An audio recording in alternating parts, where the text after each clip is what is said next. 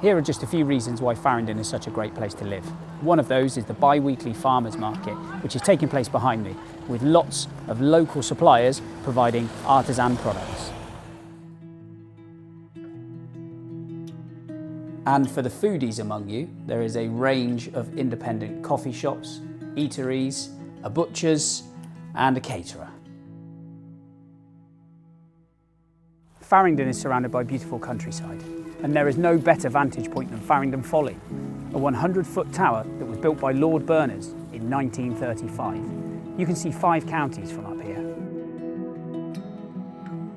And one of those 5 counties is Gloucestershire. Here we are in Lechlade, just a short drive from Faringdon, with the River Thames running through, lots of restaurants, pubs, beautiful cafes including the Sourdough Revolution and Linwood & Co. It really is the gateway to the Cotswolds.